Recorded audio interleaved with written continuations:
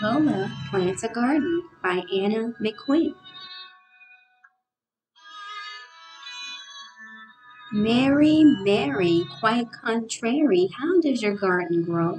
With silver bells and cockle shells and pretty maids all in a row. Lola loves her book of garden poems. Her favorite poem is the one about Mary, Mary. Lola wants to plant a garden. Mommy says there is room near the vegetables. Lola gets books about gardens from the library. She chooses her favorite flowers from the books. Mommy makes a list. They go to the garden store to buy seeds. Lola and Mommy make the garden. The seed packets mark where the flowers are planted. Lola will have to wait a long time for them to grow. Lola makes her own flower book while she waits. Mommy types the Mary Mary poem and Lola glues it in.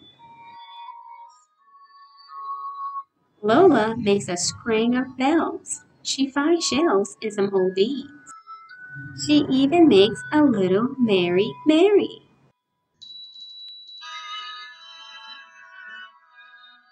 One day, Lola sees tiny green shoots.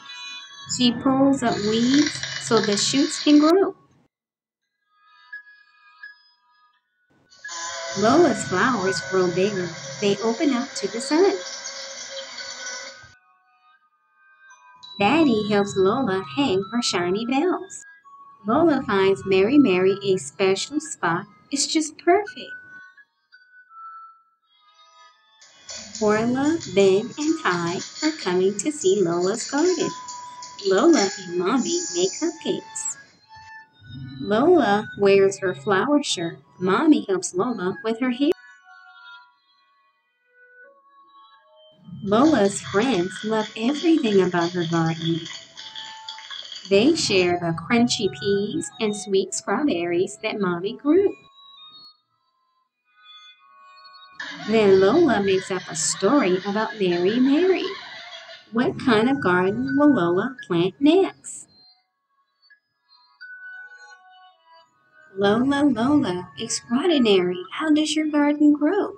With flower seeds and shells and beads and happy friends all in a row.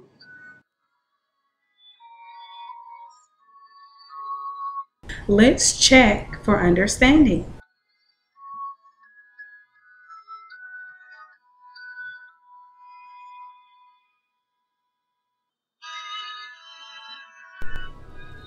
For more educational resources, visit the Green Chalkboard store on TPT.